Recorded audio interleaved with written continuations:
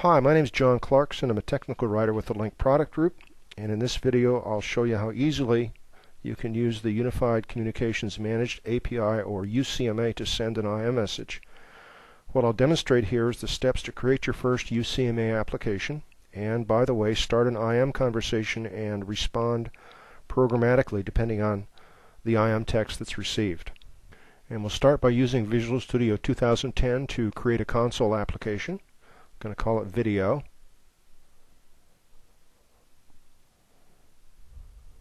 And a couple of components I need to add. The first one is a very helpful code library, which you ought to take a look at, which is included with the Quick Start sample application. So I need to find the UCMA SDK here on the disk and drill down into the Quick Start samples in the common folder inside Quick Starts to find this file.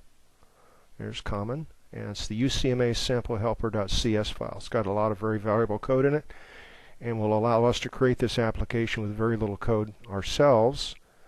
The other thing I need to add is a config file, and I'm going to grab one that's empty and add it to the project, and we'll take a look at it just to get an idea of what's contained in that config file, what kind of information you need to provide.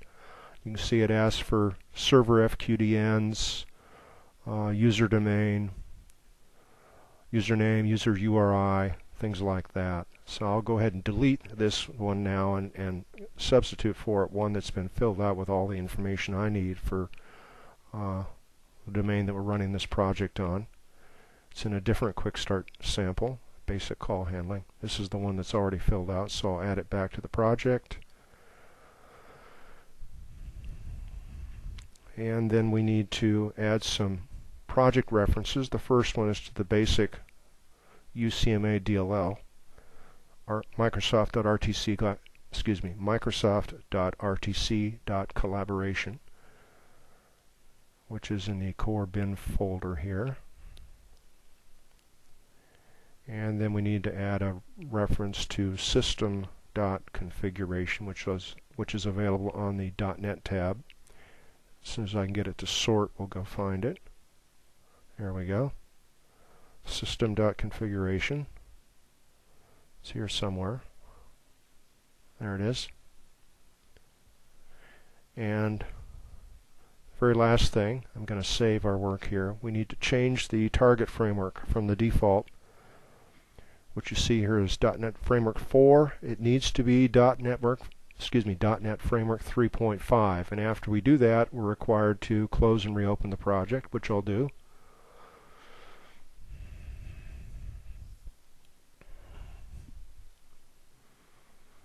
There, we're reopened now, and we can start adding code. And all the code I need, which isn't very much, is in this notepad file, so I can just copy paste.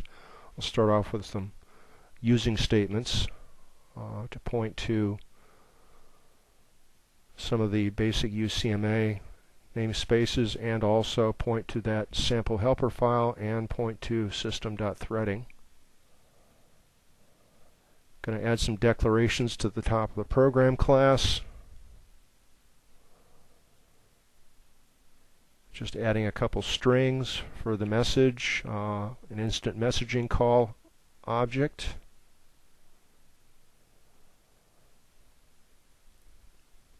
Instant messaging flow object, user endpoint,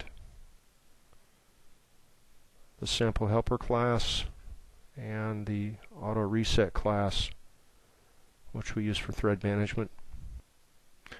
And now I need to add a custom method called run, which will contain most of our code.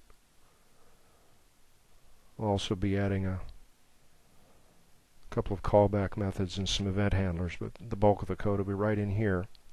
Go ahead and grab the first couple statements from my notepad file.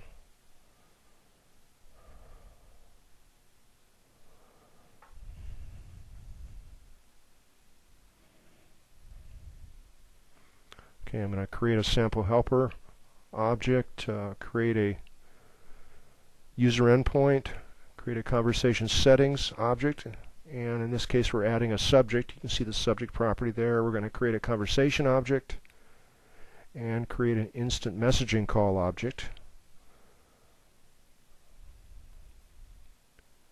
And I need to add a event handler for the flow instant messaging flow configuration event. There's the event handler. Now we need to add 3 more statements to our run method.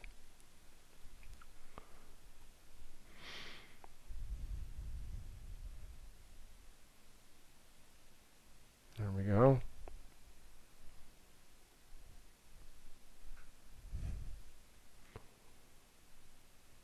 And we've got the target URI, which is empty for the moment, the begin establish method, which establishes the endpoint, the auto reset wait one method, which blocks the current thread,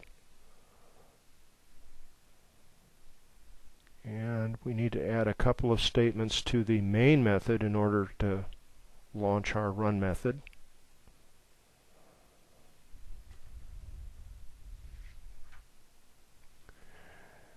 And in the event here, I need to add some code to get the flow event, or the flow instant messaging flow object. I'm going to get it from the event args class. You can see here's the flow property off of the event args object. And I'm going to add 2 more event handlers. State changed,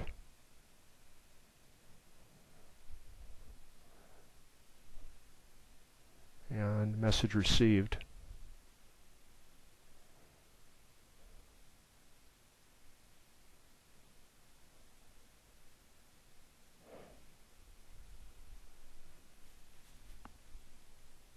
There it is.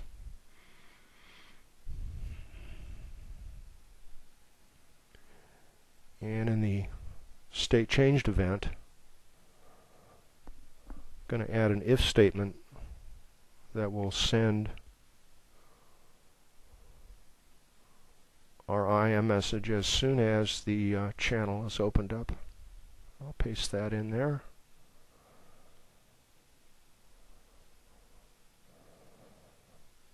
And in the message received event, we'll add some selection logic that looks at the message text.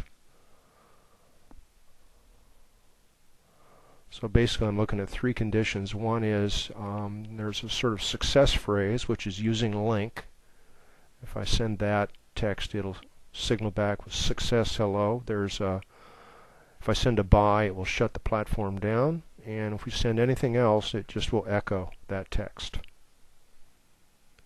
And then we need to add 2 callback methods. You can see the highlighted code here that's complaining about those callbacks being missing.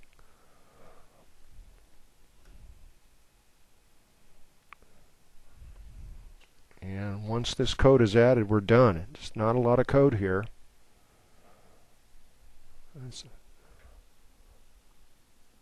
So I'll go ahead and save and build. I guess there are, what, 20 lines of code? Something like that.